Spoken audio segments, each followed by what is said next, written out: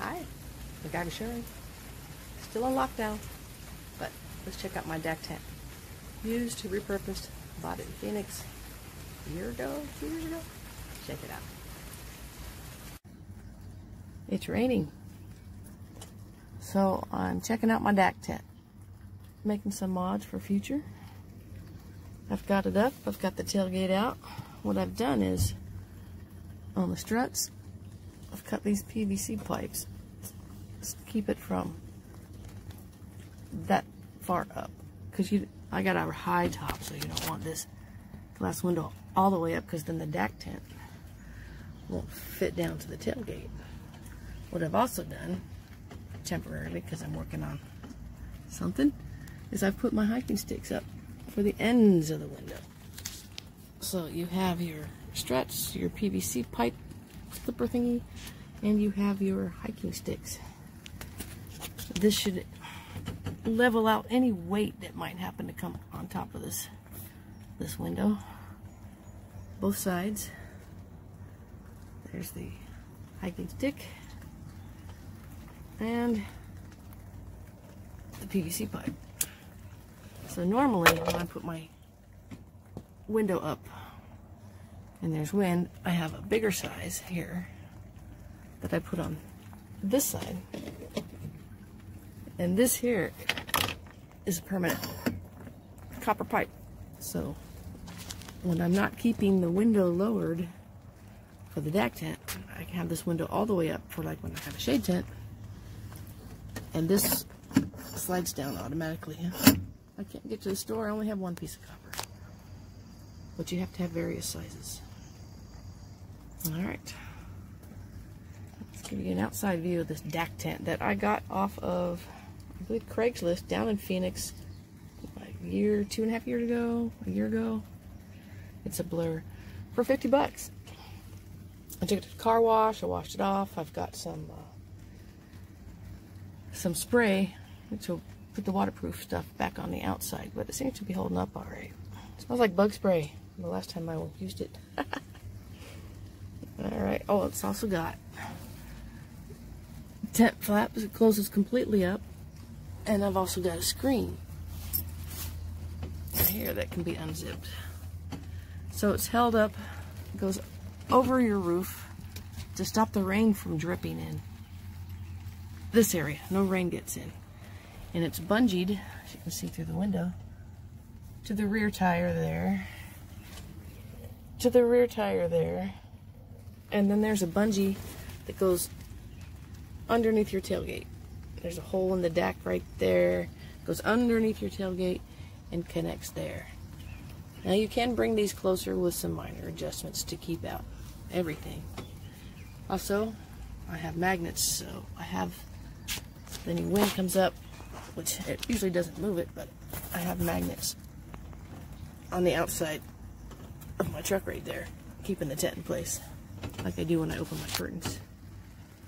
Alright, let's take a look at the outside. DAC tent. Oh, extra wood for construction going on here. Still working on the projects. Gotta do something when you're in lockdown.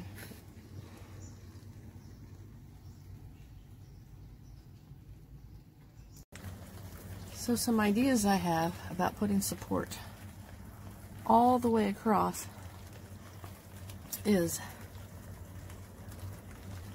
repurposed. I plan to make a brace all the way across, and then there'll be a brace coming down. Now I don't know if I'm going to use PVC or not, but it seems to me with these bolts for my tailgate, if I had PVC of the right diameter, it could be supported in this brace and fit over these screws. And then there'll be a support brace instead of just the PVC and the hiking sticks. There would be a support beam all across the edge that fits right in there. And the corners would be on hinges, and they would just flip down and go into those long screws.